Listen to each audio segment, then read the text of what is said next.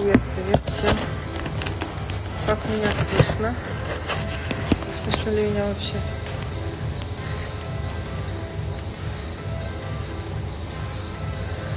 Это я с AirPods, и может быть звук не работает или работает.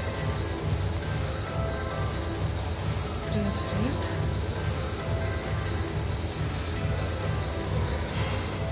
Hola. Hello. Bonjour.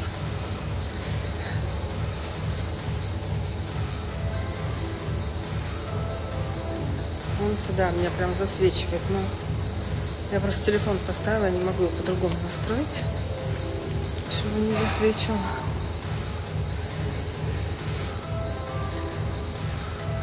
Круто, все слышно.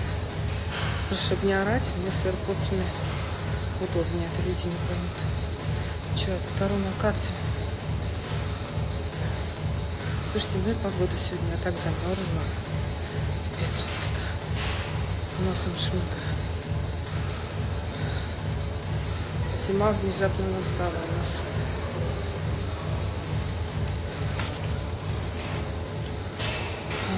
Так, что там? Неугомонная женщина. До самочувствия у меня такое, как будто я ничего не делала. Поэтому самочувствие у меня такое. Как будто ничего не было. Никакой не операции, ничего. Какой у меня тренировки в неделю? 10 дней. 11 после операции. Еще 2-3 тренировки в неделю. Это я только кардио делаю. Марго, ты когда будешь? Мне некому сфоткать. Я смотрю, тебя нет. Как отношусь к стальным зубам в 20 лет? Слушайте, если у человека зубы плохие в 20 лет, ему что, без зубов ходить, что ли? Пусть вставляет и радуется жизни.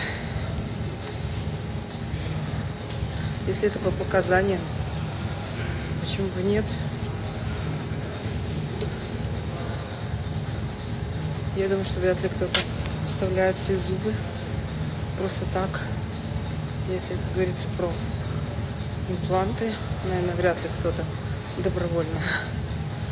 Буду к 16, не, Маргоша, я уже 16 не буду. Я тоже ведь соскучилась, но, увы, я не могу. Я так долго не могу тренироваться, мне нечего делать, потому что мне нельзя руки напрягать. Вот. Да и ноги там сильно как бы не напряжешь.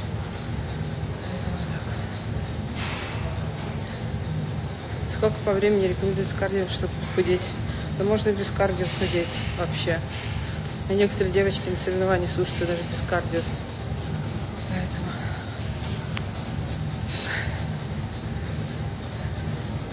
Хорошо, дорогая моя, всегда рада тебя видеть. Я вернулась, буду заходить в гости. Добрый день. Так что... Кардио всем по-разному. Никому... Не могу сказать, что есть вот универсальная формула, сколько делать кардио. У всех по-разному. Кто-то вообще его не делает. Самое главное — это дефицит и питание. Можно худеть и не делать кардио, в принципе. Поэтому, 20-30 минут. Но час кардио. Я очень редко кому-то час кардио назначаю.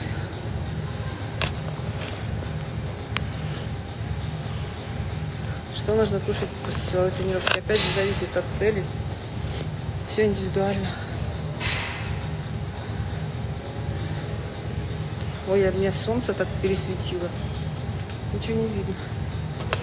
Прям лицо фигачит. Может, загорю. Через сколько буду делать силовые? Да уже буду делать. Но я буду делать ноги только на станках. Типа сгибания, разгибания, сидя, чтобы грудь не ложится. Жим ногами. Мостики ягодичные. Ну, такой, чтобы там сильно руками не брать веса. Солнце, да, у нас.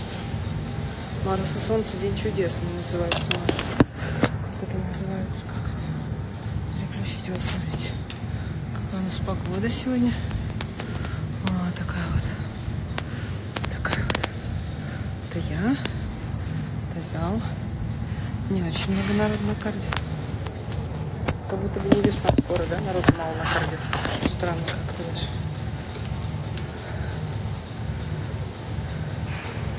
Самочувствие шикарное. Чувствую себя потрясающе. Как будто у меня не было никакой операции. Все супер. Отеков почти нет. Ничего не болит вообще. Вообще не болит нисколько, никогда, ни при каких обстоятельствах. Я уже даже привыкла на спине спать. Как-то она мне даже меньше затекает. Да, сегодня немного народу. Знаете, я заметила, ходят по классике. Понедельник, среда, пятница. Вторник, четверг. Народ немного. Не знаю, с чем связано. А я как раз люблю вторник, четверг. А здесь же народу мало. Вообще как-то от случая к случаю у нас народ кочует.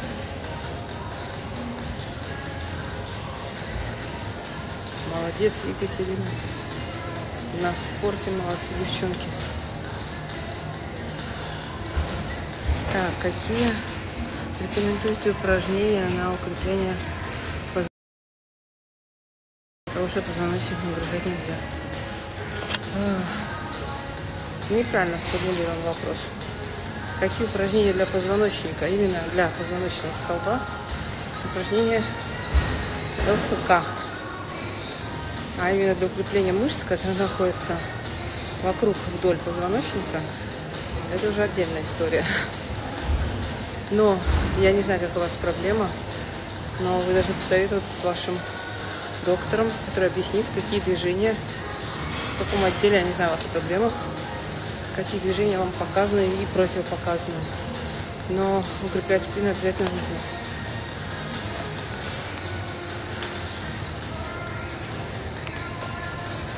Маленькая. Чё, приветики. Чё?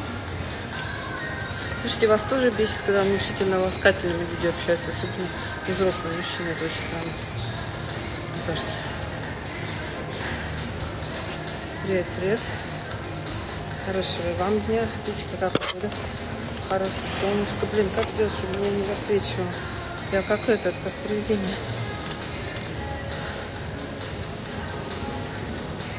Как привидение меня светом, солнцем ослепит.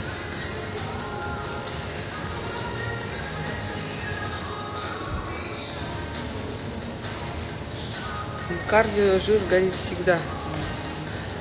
Неважно, сколько вы его делаете. Вообще нету такого, что вот вы крутите кардио, горит только жир. Или только там глюкоза из крови, да, гликоген. Всегда используются смешанные источники энергии в разных процентных соотношениях. Почитайте. Кстати, я всегда призываю быть очень любознательным. Источники энергообеспечения. Почитайте, это же легко. Открыл, почитал, вы все поймете. Источники энергообеспечения во время кардионагрузок.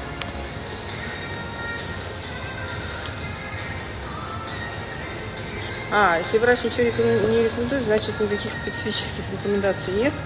Поэтому все те же самые обычные упражнения делайте. Тяги верхние, вертикальные, горизонтальные тяги.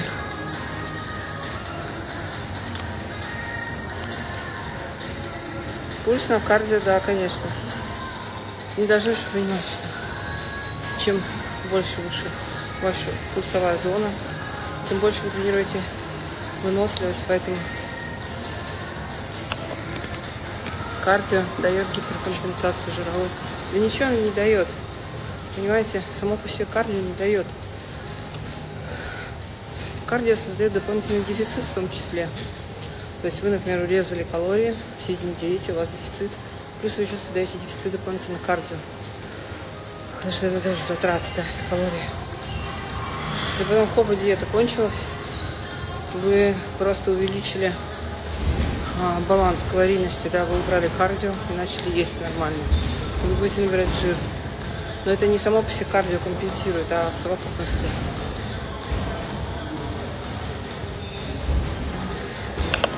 все в совокупности. От кардио нет отката никакого. Но, конечно, организм постоянного кардио, организм начинает адаптироваться. Даже не столько с кардио, а опять же к диете и баланс калорийности, да, то есть организм адаптируется естественно. Поэтому месяц прошел на диете, да, там вес застопорился. Поэтому я не советую сразу час кардио делать. Начните там 15-20 минут. Постепенно добавляйте. После всего хочется есть. Но это нормально.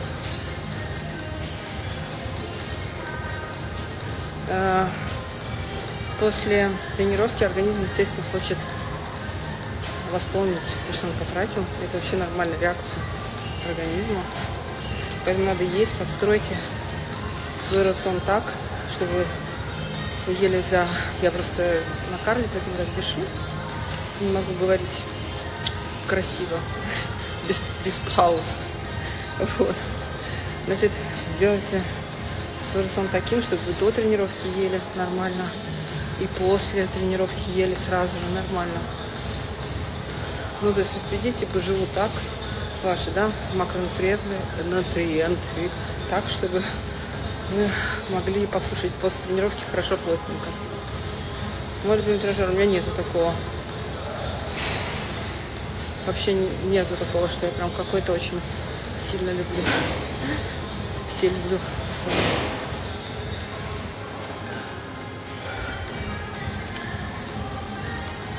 Поэтому, девчонки, распределяйте правильно еду. А то некоторые встанут, налупятся, потом вечером голодные, потренируются вечером и жрать хотят. Ну, пожрите вечером, ничего страшного не случится. Даже если вы углеводы вечером поедите. Да что ж такое, я опять как привидение. Солнце глянуло. Пульс. Ну, средняя пульсовая зона. От 60 до 70% от максимального пульса. Максимальный пульс можно узнать 220, отнять возраст. После операции, конечно, нельзя нагрузки. Конечно, нельзя. Не делайте, как я, так нельзя делать. Я очень плохой пациент. Очень недисциплинированный. Конечно, не разрешил. У меня вообще ничего не болит. Ничего не разрешили мне. Я потихоньку живу. Чуть-чуть. Чуточку. Пикалинат хрома. Да нормально отношусь. Но это же не панацея, девочки. Девочки, это не панацея. Если вы хотите нести все на своем пути, то пикалинат вам не спасет вас.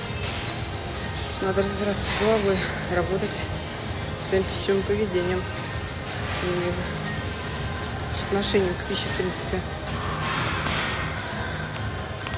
Вес может стоять на месте, на ночь не ем.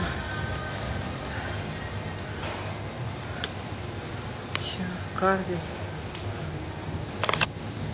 Возможно, ваша диета слишком экстремальная. Ваш колораж слишком низкий, а нагрузок слишком много. Поэтому вес ваш стоит. Потому что такой жесткий режим чреват подъемом кортизола. И, в принципе, переключение организма в энергосберегающий режим. Он начинает экономить ресурсы. Он не хочет сжигать жир. Блокируется липолиз. Потому что организм очень умная система. И хотя бы ограничивает очень сильно. Он распределяет ресурсы так, прежде всего, чтобы ему хватало на необходимые функции. Дыхание, пищеварение, мозговую деятельность. И когда вот этот вот экстрим, особенно когда девушка не наступает, и говорит, я ем одну паровую грудку с огурцами вечером, я там после 6 не ем. Мужчина, зачем тебе это все нужно, вообще не понимаю. Зачем такой экстрим? Все гораздо проще. Расскажу прикол. Ко мне сейчас приходят девушки такие, говорят, я хочу худеть. Что мы делаем? Мы начинаем поднимать углеводы. ой, меня разнесет, я не буду есть столько каш. Но иногда война. Что происходит? Человек начинает есть кашу и начинает худеть, хотя углеводы увеличивают. Это все.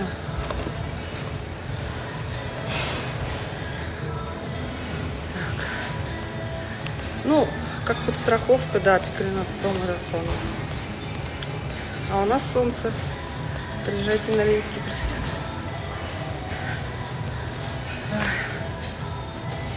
Так что я за углеводы.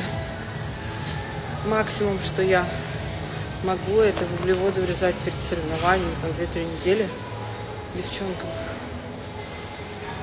Ой, вот, хорошего дня и вам. Хотя сейчас у меня некоторые есть ушлые бывшие ученицы, их мало, правда, ну, парочка таких было, которые на каждом углу говорят, что я всех сажаю на безуглеводку. Это вообще такой бред. Ну, девочки пиарятся как могут, я их тоже могу понять. Я даже зашла на сайт, на Старбоде, проверила, думаю, какая безуглеводка.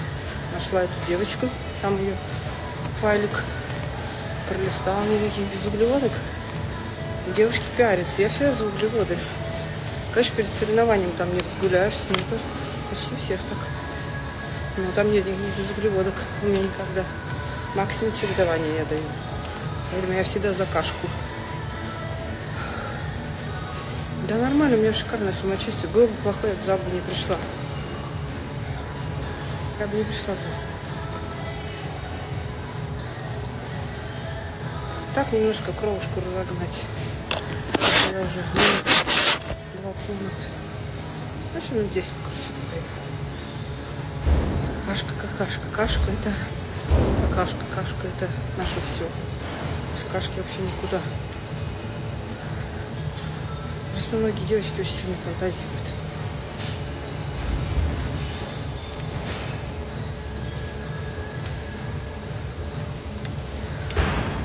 Лена, если бы не